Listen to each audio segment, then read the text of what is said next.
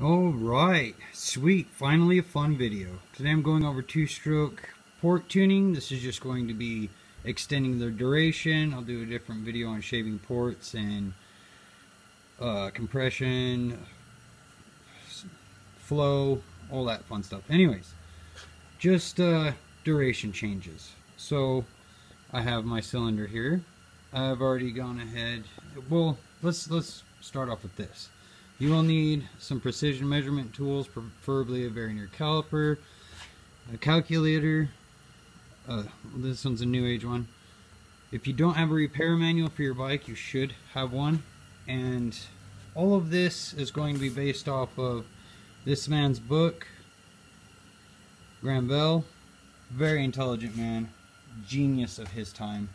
Anyways, so you're going to want to take your precision measurement tool and you're going to leave your cylinder on your bike first of all, so you can get the measurement where your piston's at bottom dead center, where it's at top dead center, because it won't be absolutely flush up top.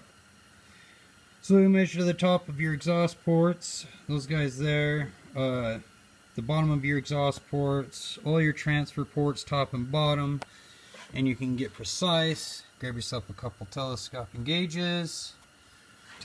Telescoping, that'll work. And get the width of each port. The exhaust is kind of a pain. I measure it in 3 steps: the top, the bottom, and then the middle, and then just guide your line from where your bottom and your top mark is. I already have all my transfers wrote down. I've only highlighted what we're going to be talking about. So extending the duration of the machine would essentially, raising your exhaust ports, you're going to lose a little bit of bottom end, but you're going to get some nice gains in your mid and your top end. So if you're going to raise it quite a bit, which I am, I'm going to raise it 0.29 millimeters. My original base gasket was a Cometic one. It was 0.25 millimeters, and then I noticed when I ran the OEM gasket, because I accidentally bought just a piston kit and not a top end kit, the bike felt a lot better mid-range, held top end a little bit better too. So I thought maybe this time I would just extend duration instead of widening exhaust ports for power. So we're going to add a new gap of 0.29 millimeters with a 0.54 millimeter gasket. I'm going to use this copper gasket from Copper Gaskets Unlimited.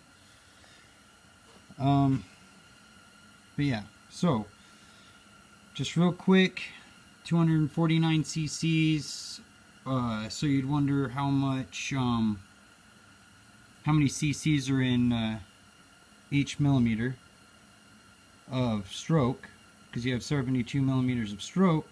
So you have 3.46 cc's for every 1 millimeter of stroke. With this 0.29 gap I'm adding 1 new cc.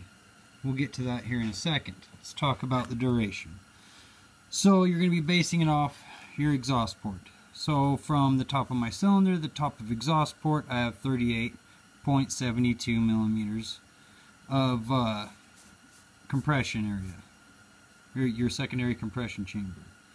So you minus the gap from the top of your cylinder to the top of your piston, and you're going to subtract that from this guy right here, and then I'll give you another number, and you're going to subtract that from your total 72 millimeters of stroke, and you'll get 33 point, or whatever you're going to get. I got 33.83 from bottom. And this is my total stroke. So it's 144 cc's of total stroke, 67.38 of exhaust duration, and with my new one I'm going to 68.24. So for every 1 degree of your rotation would be 2.5 millimeters, and I'm just dividing 360 by 144 to get that. So I times that by this number, and I have 169.15 degrees of rotation, or of exhaust duration, my bad. And then my new one is going to be 170.6, which doesn't sound like much, but baby steps. We don't want to overdo it. We might make the bike unrideable, too pipey. I do have a head gasket gap, and I'm sure that's going to change because it's switching to O-ring style. So I imagine I'm going to add just a little bit more compression, which is fine. I want a little compression for some bottom end. Now the two-stroke compression is kind of your enemy because it creates heat, and heat is what will take away from your power. Plus you have a lot of rotational loss too because of all the pressure. So too much compression is a bad thing for a two-stroke, but I want to keep it, you know, a little higher than the 9.5 I believe it was. I should have wrote that down. So got all the buddies over at Fathead Racing and had a custom combustion chamber made. So yeah, top secret on that one. You guys don't get to know that until the day I die. And combined with the engine ice, I'm sure I'll stay a little bit cooler and disperse heat a lot better. So hopefully it doesn't really rob power, it just gives me power on the bottom end, and really raising compression does not very much for power.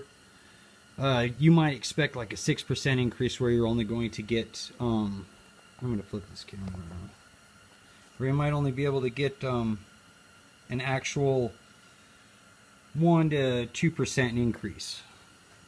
So there's no really reason to up compression on two-stroke.